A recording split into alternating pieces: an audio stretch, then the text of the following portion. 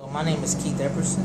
I hope y'all enjoy my two presentations, Arcs and Sparks, Respecting Electricity, and Sweet for Tweety.